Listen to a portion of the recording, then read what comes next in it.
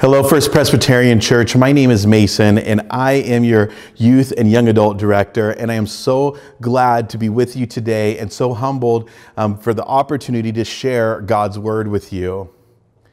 You know, we're all striving for the best possible life for ourselves and for our families, and from that desire, we come to God with our needs and with our burdens.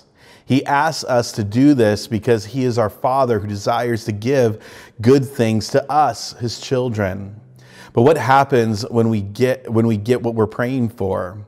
Today I'd like to share about the responsibility that comes with God's provision. The work doesn't stop when prayers are answered. The work is just beginning. Let us pray. Today, Lord, we come to you humble in our ask that you would guide us in your word. Father, we pray that your Spirit be in every home, every living room, and every device this morning. God, these are unconventional times, but you are an unconventional God, and we know that you are in control. Father, we pray for every person watching the live stream today or the pre-recorded service, Lord, that you would just prepare their hearts to receive your word. We pray for those who are feeling alone and isolated, that you would comfort them, God, that you would bring them an overwhelming sense of peace. We pray all of these things in Jesus' name. Amen. Let us read our scripture, Joshua 17:12 through 18. Yet the people of Manasseh could not take possession of those cities, but the Canaanites persisted in dwelling in that land. Now, when the people of Israel grew strong, they put the Canaanites to forced labor, but did not utterly drive them out. Then the people of Joseph spoke to Joshua, saying, "Why have you given me but one lot and one portion as an inheritance, although I am a numerous people, since all along the Lord has blessed me?" And Joshua said to them, "If you are a numerous people, go up by yourselves to the forest and clear the ground for yourselves in the land of the Perizzites and the Ephraim, since the hill country of Ephraim is too narrow for you."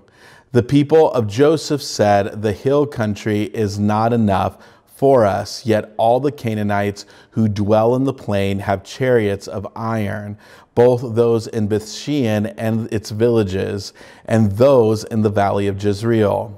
Then Joshua said to the house of Joseph, to Ephraim and to Manasseh, "You are a numerous people and have great power. You shall not have one allotment only, but the hill country shall be yours, for through it is a forest. You shall clear it and possess it to its farthest borders. For you shall drive out the Canaanites, though they have chariots of iron, and though they are strong."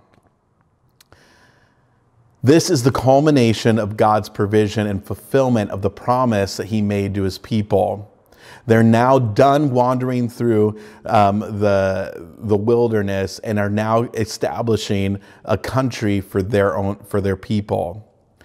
But there is complaining from the house of Joseph.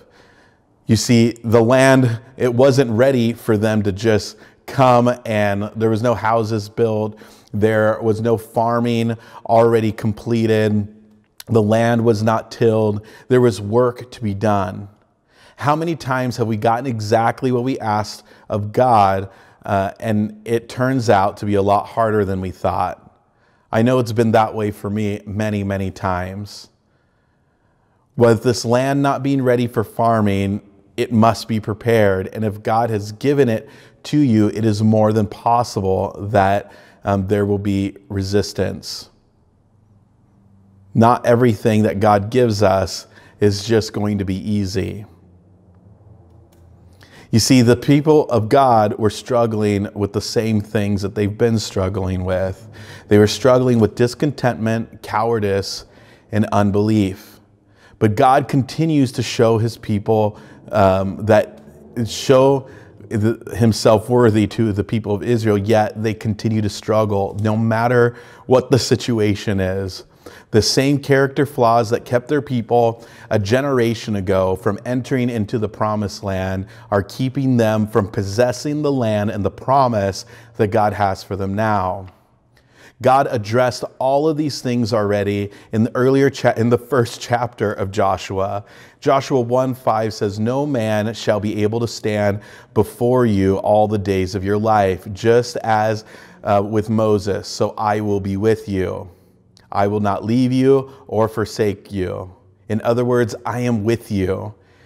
In Joshua 1, verse 8, it says, "The book of the law shall not depart from your mouth, but you shall meditate on it day and night, so that you may be careful to do according to all that is written in it.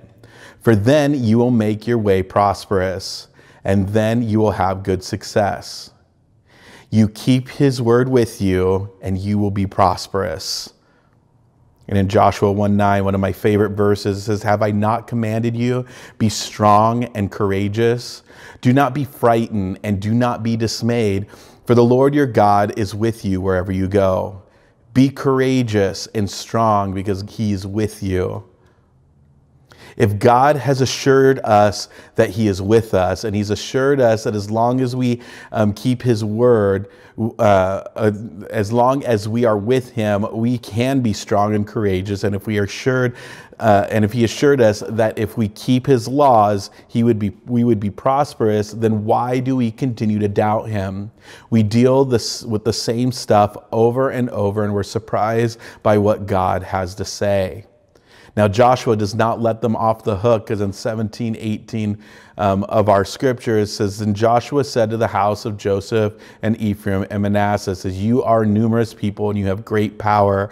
You shall not have one allotment only, but the hill country shall be yours, for through it is a forest. You shall clear it and possess it to the farthest borders. For you shall drive out the Canaanites, though they have chariots of iron, and though they are strong." They had more than enough land, and they were fighters. They had everything they needed to take the land. They were just afraid.